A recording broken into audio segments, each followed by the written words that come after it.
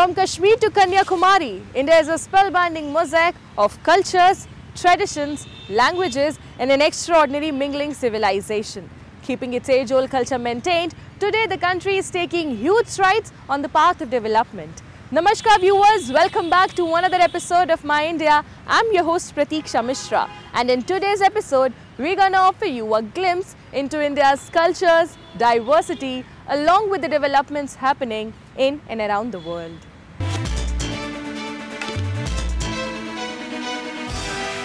Chandigarh, a vibrant city in northern India, pulsated with the fragrance of spring during its recent 52nd Rose Festival. The event showcased a rich array of flowers, including over 800 varieties of roses, which transformed the garden into a visual and aromatic feast. Take a look.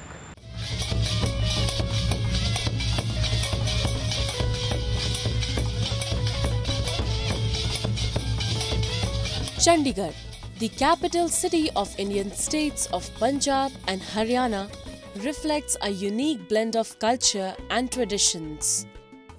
Besides, its uniqueness is also evident in the diversity of the city.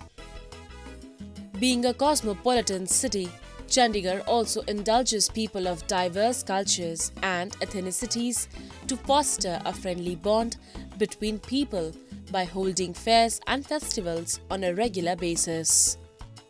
Authorities in the city recently held the 52nd Rose Festival, featuring 829 varieties of roses. Alongside the display of roses, the festival also featured stalls set up by institutes, followed by cultural programs and laser shows. The newly appointed mayor of Chandigarh, Kuldeep Kumar, expressed his joy upon watching the floral display.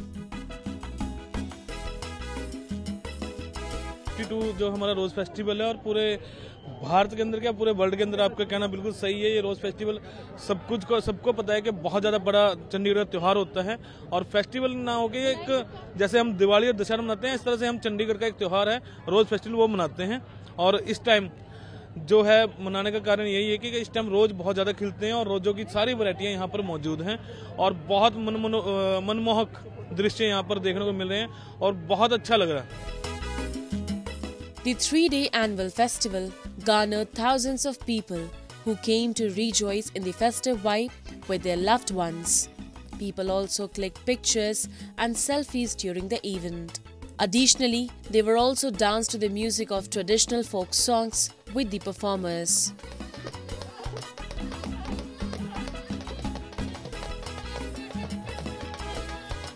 जैसे मैंने यहाँ पे step in किया तो सबसे पहले जो entrance पे हर एक रोज़ के बारे में इतनी डिटेल में बता रखा है, कितने टाइप्स के रोजेस होते हैं। It was a wonderful experience I have get in their.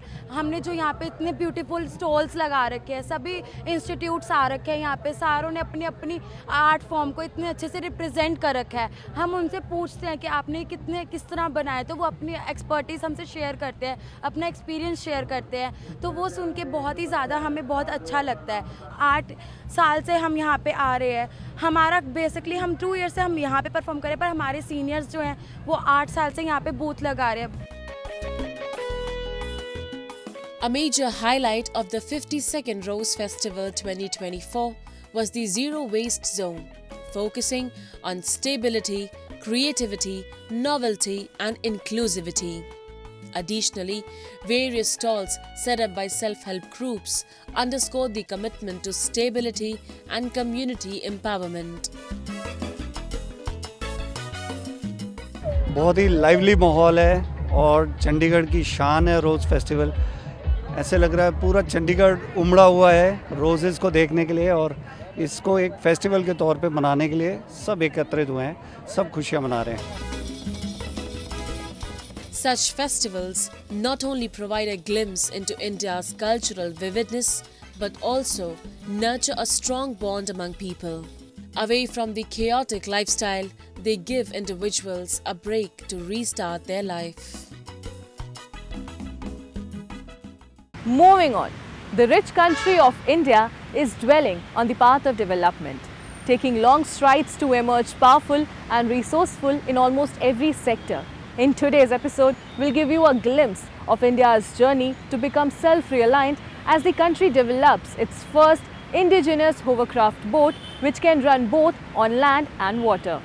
The fact that the woman named Suprita is the creator of this masterpiece in Tamil Nadu state also stands out as a shining example of women's empowerment. Take a look.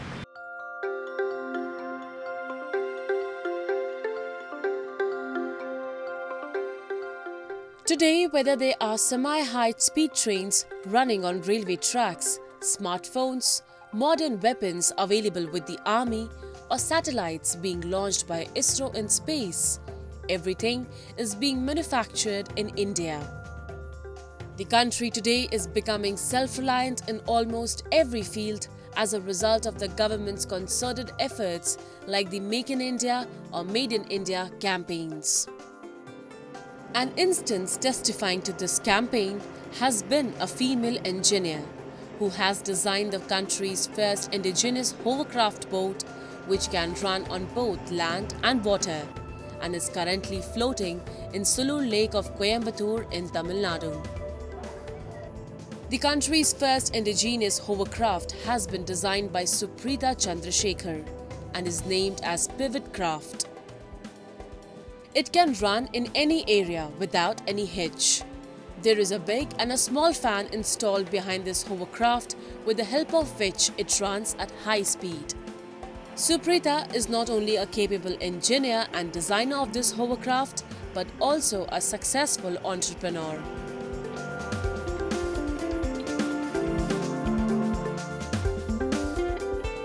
When we tried to take a survey if India did have a hovercraft, if there's anyone who's manufacturing in India, we didn't find anyone who's manufacturing in India.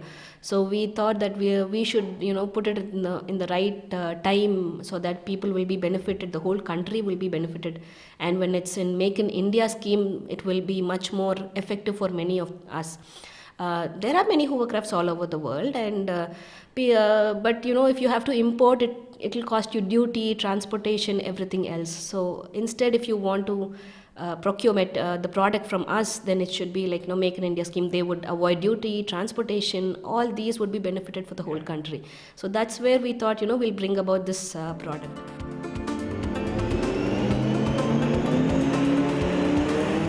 Hovercraft can be used for rescue operations as well as in disaster-affected areas during storms and floods. At the same time, it can also prove useful for the Indian Army, Navy and NDRF. The speed of this hovercraft can reach up to 100 km per hour on road surfaces and 80 km per hour on water.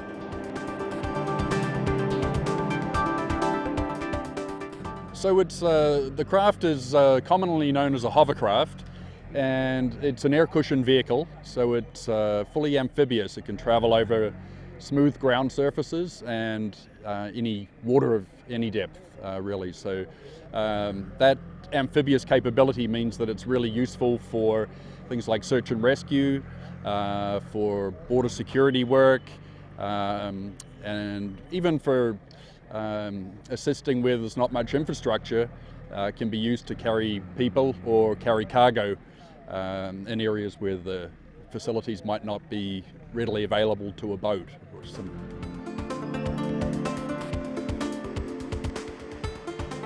The successfully tested indigenous hovercraft is expected to play a crucial role in national defense and emergency response. This marks a major achievement for India's innovation sector. Moreover, the past years witnessed India's rapid movement towards self-reliance, resulting in a decrease in the country's dependency on foreign countries for imports like military equipment, railway engines, vaccines, mobile phones, and other electronic devices. This is just one example of how India is positioning itself as a rising global power. Similar instances of innovation and advancement can be found across various sectors.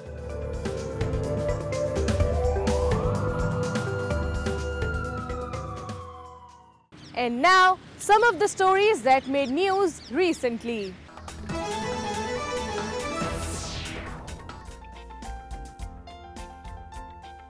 Car enthusiasts were awestruck in Jaipur as classic cars hit the streets at the 25th Vintage and Classic Car Exhibition and Drive.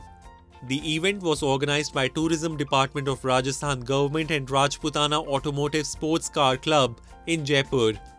The spectacular event saw the participation of around 120 vintage and classic cars.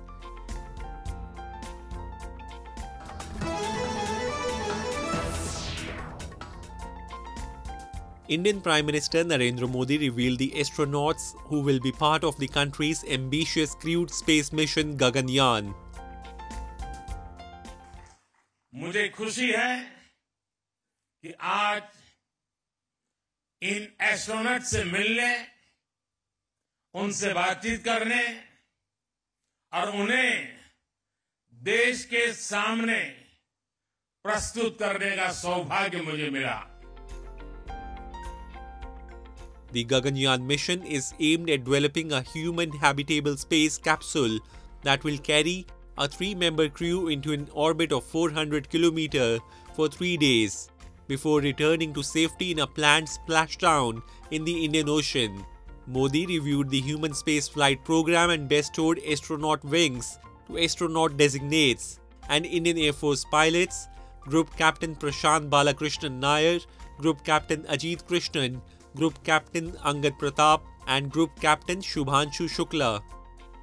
All 4 were trained at the Yuri Gagarin Cosmonaut Training Center in Russia.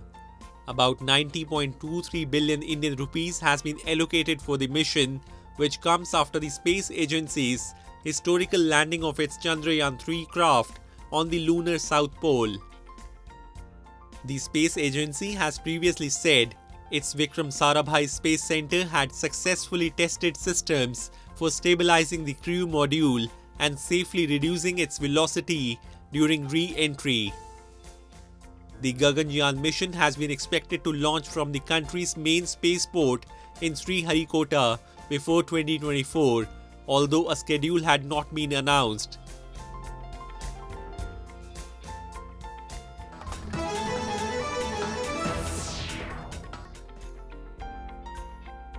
Indian Prime Minister Narendra Modi went underwater to offer prayers at a Hindu temple which is believed to be submerged under the water. According to Hindu scriptures, Dwarka city was created by Lord Krishna before being submerged underwater after his departure from planet Earth. Modi dived into the sea and offered a peacock feather wand at temple remains lying under sea, which is considered auspicious by Hindus. The Prime Minister inaugurated a grand temple in northern Ayodhya city last month, fulfilling a decades-long BJP pledge months ahead of general elections due in May this year.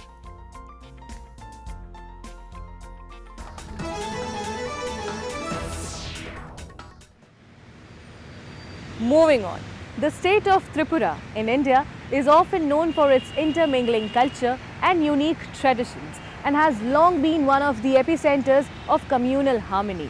In this spirit, to combat the critical shortage of blood, people from diverse communities extended their arms to the initiative called by the Tripura government in Agartala city. Let's have a look.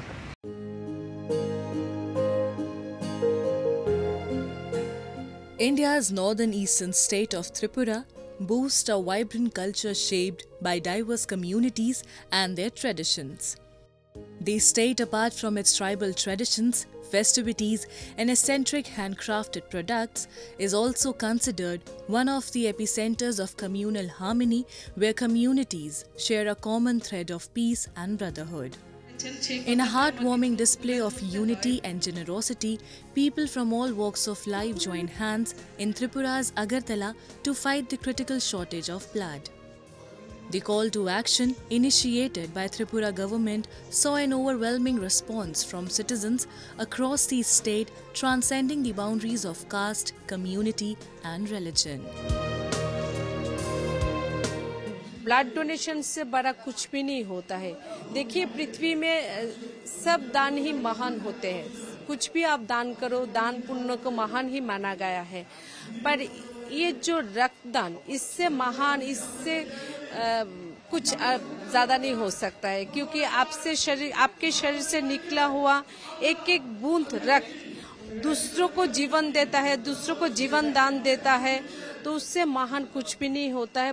ये एक संप्रदाय का कार्यक्रम हो सकता है, पर मुझे यहाँ देखा बहुत हिंदुओं ने भी यहाँ पर इस कार्यक्रम में उन्होंने भाग लिया है। वो लोग भी ब्लड दे रहे हैं, इस कार्यक्रम को सामने रखते हैं। यही भारत है जो सबको सर्वधर्म समभाव, जो सब धर्म को सम्मान सिखाता है, भारतवर्ष है। ये अच्छा लग रहा है जो मोदी जी के दिखाए हुआ जो एक रास्ता है कि सबका साथ सबका विकास, सबको लेकर आगे बढ़ना, उसका एक छवि मुझे आज यहाँ आकर मुझे मिला है। The acute scarcity of blood units, which poses a severe risk to patients in need of urgent care, prompted the appeal to public's inherent kindness and sense of duty towards one another. Various sections of society, including educators, religious leaders, and members of social and political organizations, mobilized to organize a series of blood donation camps. As an outcome, these camps reached the remotest corners of Tripura. The event, which took place at the historic Goshia Jama Masjid in Indranagar, Agartala, not only contributed to the blood bank's replenishment with over 50 units of blood, but also strengthened the bonds between different religious communities. देखिए, अब हम लोग अभी तक 40 लगभग हो गए unit दे दे, इसमें हिंदू मुस्लिम सब ब्लड डोनेट विलिंगली किया है, तो बहुत अच्छा लगता है। As Tripura confronts its challenges head-on, the collective action serves as a beacon of hope and solidarity, proving once again that humanity transcends all barriers in times of need. And now, some of the stories from the recent developments and happenings from around the world in our section of World in Focus.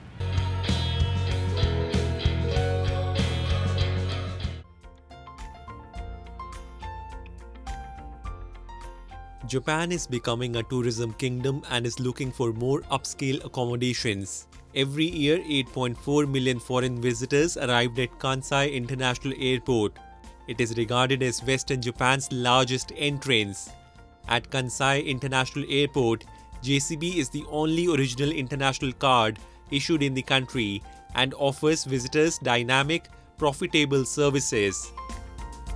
ここでは JCB 会員を対象として大阪や京都へお宅に移動してもらいたいというふうに考えています。例えばリムジンバスでは 10% オフで乗車券を購入することができます。Also, there are convenient services for travelers. The Kansai International Airport provides various services and hospitality with the help of JCB. Thanks to its partnership with JCB, Kansai International Airport offers foreign visitors satisfaction and positive memories.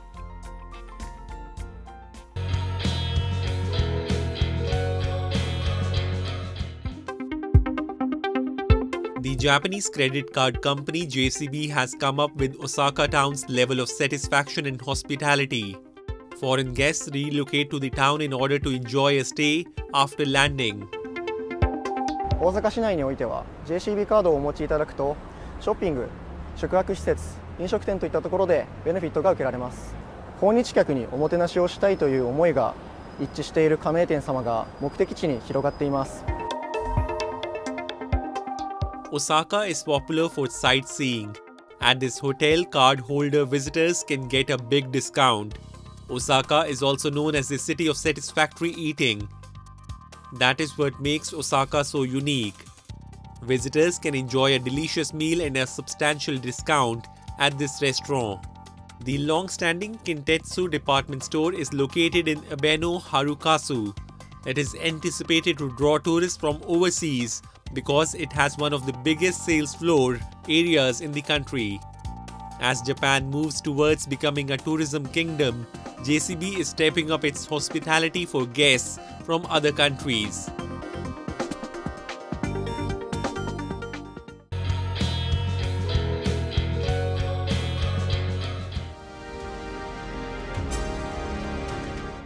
Colombia recovered 77 pre-Hispanic artifacts that belonged to a German collector after a repatriation process that lasted for over 1 year. En los años 70, un hombre alemán vivió acá en Colombia y compró estas piezas precolombinas, luego se las llevó a Alemania y sus herederos, a través de una conversación con el consulado en Frankfurt, decidieron hacer la devolución voluntaria de estas piezas. The relics, which include ceramic jugs and jars, arrived in Colombia on February 19 on board the presidential plane.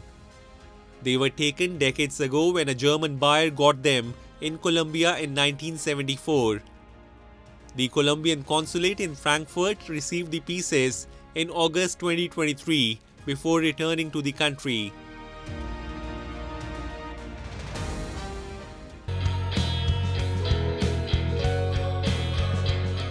And lastly, let's take you to the Koraput city of India's Odisha state, which recently held a watercolor art camp at the heights of Deomali, the highest mountain peak of Odisha, garnering artists from across the state who came to show their artistic talent by depicting paintings on the canvases. Let's have a look.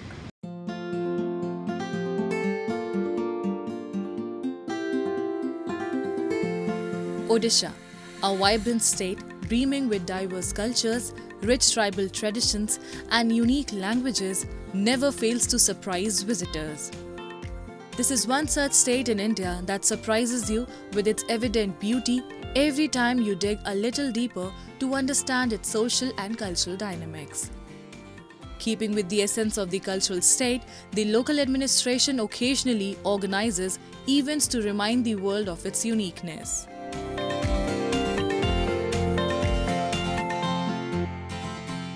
Recently, the Lalit Kala Academy, in collaboration with the district administration, held a watercolor art camp for artists from across the state. The camp culminated in a breathtaking display of artistic talent, with participants showcasing their skills by painting on the peak of Deomali, the state's highest mountain in Koraput city. जो देवमाली एक कोरापुट का एक beautiful place है, वहाँ पे artist और nature के साथ जो जुड़ा हुआ है, और ये अपॉर्चुनिटी हम ललित कला एकेडमी ने दिए है। और मैंने पहले ये बोलूँगी कि उड़ीसा गवर्नमेंट को धन्यवाद देना चाहती हूँ कि ये आर्ट कैंप, ये वाटर कलर आर्ट कैंप पहली बार एक देवमाली के एक टॉप माउंटेन के ऊपर ये हो रहा है, और ये आर्टिस्ट के लिए बहुत सुवर्ण सुजग है और सौभाग्य है जो आर्टिस्ट नेचर के साथ जुड़ी हुई और कुछ नया काम और नया एक्सपेरिमेंट किया है। Over 15 talented artists from Odisha state were invited to participate and show their artistic skills. These paintings of Deomali were said to be exhibited at the art gallery in Koraput. During the event, artists were witnessed sketching nature while depicting elements like mountains, sky, bushes and trees. Today we have did a watercolor camp at Deomali, the top mountain of Odisha, and this is on Koraput district. So Odisha Lalit कला अकादमी, उड़िया भाषा साहित्य संस्कृत विभाग उड़ीसा सरकार की तरफ से ये camp organise किया गया है डिस्ट्रिक्ट एडमिनिस्ट्रेशन का सहयोग से. We have selected around 15 artists from different part of the Odisha, and they are doing beautiful paintings, watercolor paintings on canvas, because this is beautiful nature where I have seen the first time this place looks excellent scenario and excellent natural beauty. So they're all artists are creating their beautiful paintings on canvas, and I hope many tourists they will enjoy it. And also we will exhibit these paintings different districts and different gallery also. Today also we are exhibiting in our Lalit Kala Academy gallery. An event like this not only promotes the regional beauty but also acts as a platform for talented artists to stand out and shine. And that's all we have for you this week. I'm your host Pratiksha Mishra, and it's a goodbye from the entire production team.